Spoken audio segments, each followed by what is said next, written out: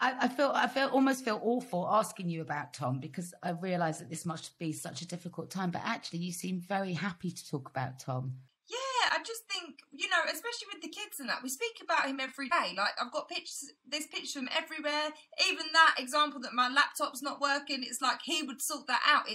I'm reminded of him every day, so why wouldn't I want to talk about him? But I think the kids give me so much strength to get on and get through it.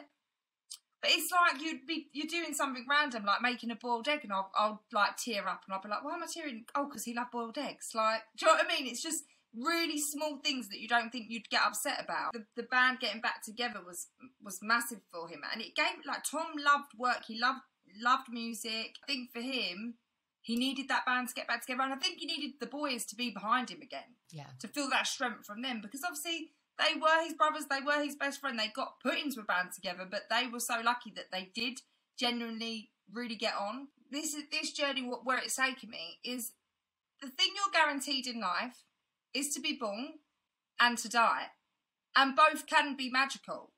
So, you know, for Tom, it sort of, I was so scared of him dying, but yet I just found some sort of peace with myself when he did pass, that it was happy even at the end.